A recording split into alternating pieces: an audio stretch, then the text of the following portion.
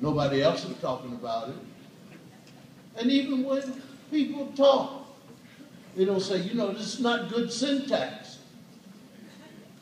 People understand. I don't hear anybody talking about algebra, geometry, or calculus. The only time I really hear them talk about it is that they're glad they got rid of it. So, in a way, many of you don't clearly understand what this is about. I'm going to tell you that in my lifetime, I never really studied until I recognized that the job that I have now, which was something I didn't want to do because I thought it was beneath me.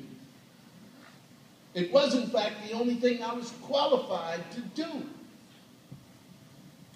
And that was because I had no credentials. I had no high school diploma, starting. And once I was forced to do these jobs and listen to these people tell me what to do. Get over here and do that, and after you do that, then you do this. And I kept telling myself, I don't have to do these things. But it was just me, myself, and I. Because I better do them. Or else there's no money. How am I going to get paid? I don't want to go to jail. That's kind of weird. Free living. You don't want to do that. And in those days, jail was not a place that, well, hi, this is a new social club.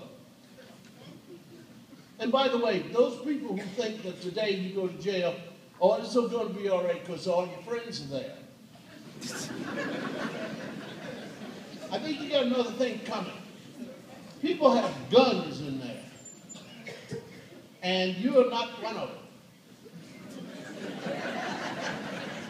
People have sticks to hit you with, and you don't have one.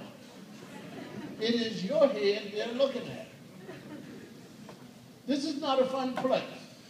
Many of you have been told that you have the intelligence to work with me, says the teacher. Let's talk about these teachers, these weird people who have gone to college, graduated, and their whole idea was to try and save you. But you think, and these are the people I'm talking about who just sat, don't want to participate. I'm 75 years old. I'm trying to tell you where the bridge is out. Study. Ask people to help you.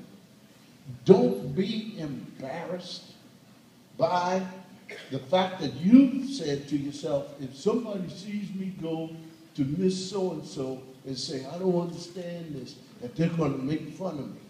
Okay, who are these people? And why would you want to try to impress them by not going to the teacher to get your thing cleared up so you can get that F or that D off your record?